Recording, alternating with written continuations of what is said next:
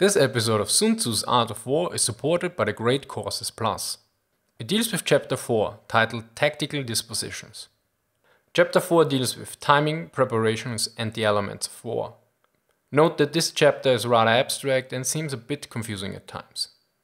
It starts off with the skillful warrior in ancient times first made themselves invincible, and then awaited the enemy's moment of vulnerability. This is based on the view that someone who is skilled in war can make himself invincible, yet that he cannot make the enemy vulnerable. Thus the enemy has to make himself vulnerable.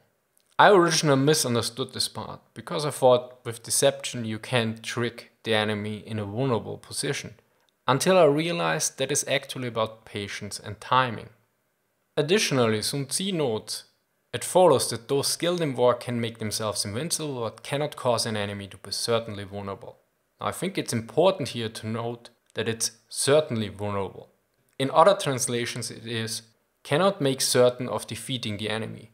I assume such a vulnerability is based on a fundamental error or change by the enemy, whereas a deception might only lead to a temporary vulnerability, and thus not considered to produce a result that is assured. After all, Sun Tzu mentions deception on the battlefield in chapter 5, but doesn't relate it to vulnerability.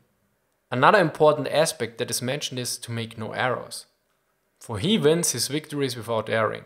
Without erring, he establishes the certainty of his victory. He conquers an enemy already defeated. Although I think my first interpretation of make no errors is actually not correct here.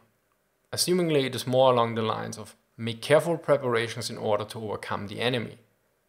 As noted in the previous chapters, estimates and planning are the key elements in strategy. This interpretation is also underlined by the following statement. Thus, a victorious army always seeks battle after his plans indicate that victory is possible under them, whereas an army destined to defeat fights in the hope of winning but without any planning. This also brings us to the next part. Preparation, planning and calculations are part of nearly every chapter so far. In this chapter, Sun Tzu closes with a note on the elements of the art of war, which are called military method in other translations. Now the elements of the art of war are first, the measurement of space, second, the estimation of quantities, third, calculations, fourth, comparisons, and fifth, chances of victory. This structured approach is expanded with quantitatives derived from measurements, figures from quantities, comparisons from figures, and victory from comparisons. So in short, Sun Tzu provides the basic factors and simple recipes or algorithm on how to calculate if a victory is possible. Now let's revisit chapter 4 and see how it holds up and what modern examples we can add here. This chapter seems simple at times, yet I think that if you look at the grand strategic or state level, many aspects make far more sense. For instance, the notion that one should only attack if one is certain to win, you might argue, well, isn't that a bit obvious? Yet General Mattis, the current US Defense Secretary, stated in an interview that one problem of the US in the 20th century was that politicians often went into wars without a clearly defined political objective. As an example, he mentions Korea and the Vietnam War.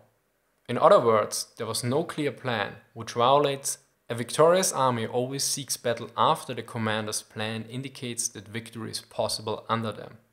The part about careful preparations is still very valid, and probably best summed up with General Eisenhower's quote, "In preparing for battle, I have always found that plans are useless, but planning is indispensable." A more recent example is the planning, preparations and exercise performed by General Mattis before the invasion of Iraq 2003. In the so-called Lego drill, more than 6,000 Lego bricks were used, where each brick represented a vehicle of the division. These drills were finally performed on large-scale terrain models, with unit representatives wearing numbered jerseys according to the unit. This allowed for a rehearsal of the operational plan, increased situational awareness, a better understanding of terrain and other units involved in a more physical and direct form than just a map with several counters on it. Let's look at the elements of art of war or military method, depending on the translation. These are measurements of space, estimation of quantities, calculations, comparisons, and chances of victory. Now, how valid is this in modern times? Well, I would say still very valid, to quote from an article on military planning. In the US Army, paragraph 1 of the operational plan operation orders is the situation. This paragraph details the impact of terrain, weather, and enemy forces on the operation to be conducted. which covers the first 3 points. Additionally, this one covers the later ones and more. Probable enemy course of action identified from the latest reliable human, imaginary and electronic intelligence available, as are enemy vulnerabilities and strengths.